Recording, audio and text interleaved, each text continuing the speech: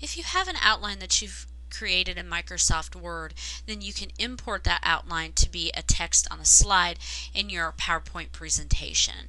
So to do this, go ahead and click on the Outline tab, making sure that you're in normal view first.